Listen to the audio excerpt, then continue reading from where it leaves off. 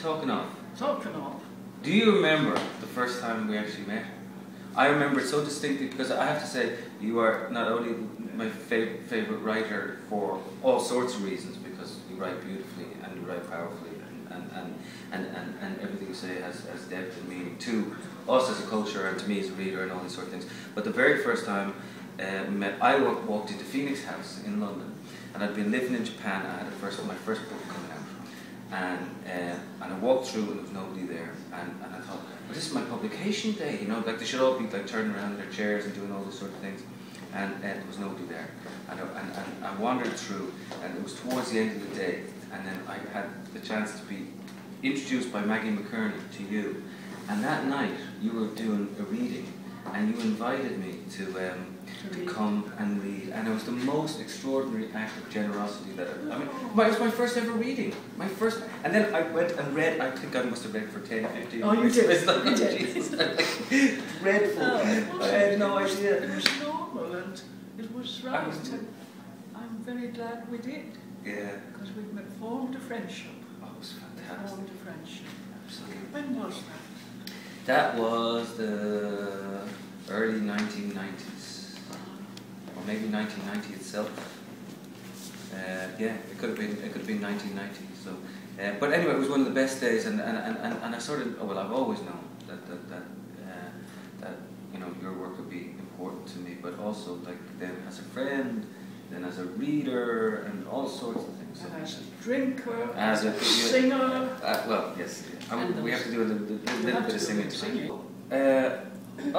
Who would you invite to a dinner party, living or dead?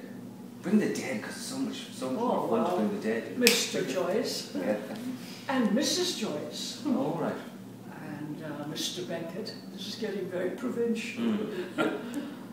Not Mrs. Beckett? Mrs. Beckett apparently was very formidable. Only 2 people in the world have met Mrs. Beckett, apart from Samuel, her husband. 2 people that I know, Frank Delaney, who was a journalist writer, and Harold Pinter. He met Mrs. Beckett for a brief moment. She didn't socialise. Well, we'd also have what other people would we have? I mean, there's a few Russians. Yeah. I'd like Mandelstam. Mandelstam. That would be great. He wouldn't attempt to. Osip and Nadia. Definitely. Yeah, because I mean, she was just. I mean. And what was that line he had? But we must love this. We must love this poor earth, for we have not seen another. Just pour out your eternal dreams. He's talking about blood. One glass still on. Poor Mandelstam. I love his poetry. I don't read Russian, so I have to be honest about that. But no poet. T.S. Eliot, I love utterly. Speaks to me more than many who are even more loved. I don't know why. What about Akhmatova? Well, let me just finish about Mandelstam. I read different translations of Mandelstam, and therefore I'm second-hand reader to it. But he just hits into the depth and extraordinary beauty and terror of life and his situation. And who else will we have at the dinner? What about Joan of Arc? Joan of Arc, that would be interesting. I'll say I was looking extremely depressed. Rather than having Will Shakespeare. Ah, he's everywhere. He's giving the dinner. He's within us all anyway, right? He's giving the dinner. Imagine Shakespeare, one human being. I wouldn't mind now my own, say, dead grandfather. I'd like to know, he was a bit of a scoundrel. And I'd like to talk to him and figure. I met him only once in my life when I was about 8 years old, but I'd like to invite him and see Your what father's father. My father's father, yeah. When you say a scoundrel, what did he do? Oh, you know, horses and greyhounds and a bottle and the usual. things like that. The usual. Talking of scoundrels, I had a wonderful conversation in a hotel in Boston yesterday. A woman came to do the room. I never know the politically correct words to use, but anyhow, she was the maid doing the room. And she was from Alabama. She was black with wonderful black hair and smiling. And I was a little bit depressed in Boston. This smiling woman came in. I said, I don't want the sheets changed. And she said, you're making my day easy. I said, I don't need the hoovering or vacuuming. And she said, smiling more. And I said, what's your name? She said, Mary. I said, Mary, you look so happy. She said, I'm smiling. She said, they call me Madam Smile. So I said, are you in love, Mary? No, no, she said. Have you a boyfriend? Don't want a boyfriend. I have 4 children. Oh, I said, well, you must have had a boyfriend. Where is he? Yes, she said, where he should be. In jail. Mary would be good at the dinner, but she was wonderful. Yeah, that sort of person, I love that sort of person. When somebody, it's about a sense of life and giving. Right. She was a giver, with her whole being. But you've been a giver all the way along. I'm trying to be, but I'm now getting old and I need a job. I can't live by writing. No, it's very hard. That is the truth. Can I ask you a question? Do You can ask me this. Do you what enjoy I yourself? You enjoy yourself? Do I enjoy life? Yeah. I think only marginally. I think I'm probably over-anxious. Partly temperament, partly circumstances, and partly, as you know, writing is such an ongoing anxious thing. You're always trying to write.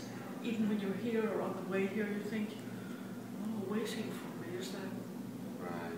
Do you enjoy yourself? I do, I enjoy myself, but you know, I think part of the joy, say I'm thinking about you, part of the joy that is unrecognisable is that the joy that you bring into other people's lives. So, like the people who love Edna O'Brien, you know, they love you unreservedly. They don't need the baggage of new stories. They enter that particular landscape of the story that they're in, and you change the world for them. No, I think that works. I think that's true. I mean, otherwise, why write? What would be the point? Well, why write? Now that is a thing I could not answer, except I think if I were not allowed to write, if I were in a gulag or a penitentiary, or I think I'd go mad.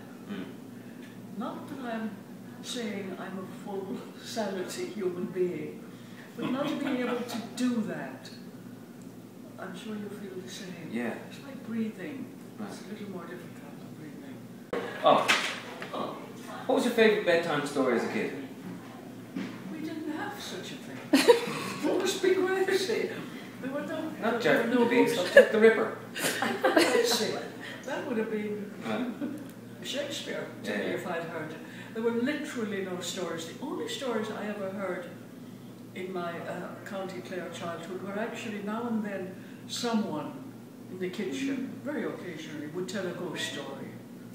That actually, and Eileen is nodding because she recognized, tell a ghost story. Everyone was absolutely, but there were no books or stories. I don't know what it would have done to me to have read or been read to. Probably very enriching. I didn't have any prayers, don't forget. And as I lay me down to sleep, I pray to God. Well, there you go. Soul to if I die before I wake, pray to God my soul to take. That's a story. Right. Yeah, that's a story. There are folk. Some literature. We had loads of literature in our house because Dad was the features editor of the English press and the Irish press, and so there were books everywhere. And you know, and I did have a bedtime story. I had that un-Tolstoyan thing of I had the relatively happy childhood. You know? I had a happy childhood. You come to me, right? Yeah, I know. This is what's wrong. You have to sort of like try and jump in. I used to laugh at Frank, our great friend Frank McCourt, that he got all the misery and left none for everybody else in the best possible way. Because Frank, I miss Frank so much. I was so close to him. I loved him. He loved you. You saw each other a lot. We saw each other an awful lot, and we would sit around and we'd talk of you, and we had a couple of nights out together, the three of us. I even have a photograph of it in which we all look drunk. That's right. Okay. Apart from these apart from people here tonight, if you had to choose one actor to read your work. Oh, I'm not going to answer that. I already would offend 3 people. No, well, let's think of the dead. James Cagney and Catherine Hepburn, and this will offend nobody because they're all unavailable. And Colum McCann, and who else? I can get even more precise. Sarah Allgood. Sarah and Molly. Sarah, I love the way you speak, Sarah. Sarah. My closest friend. Yeah. Sarah. Did you read Joe Connor's book Ghostlight about Molly Allgood? I did. Yeah, I did. He's such a super writer. I love him. Cynthia, thank you very much. Oh, it's such a pleasure. You arrived on the question. The indicting question. Right. Pornography. Osama bin Laden with pornography. Oh, that's right, Jay. I mean, come on, he brings down 2 towers, he kills like 3,000, orchestrates like killing 3, and people are shocked that he has pornography. I mean, it's like, his life was pornographic, his ideas were pornographic. I was very pleased when I read it, because it reduced him as the great icon of Man of God. Right, Yes. yeah. That he and Schwarzenegger should have a moral failing in the same month. It's really something.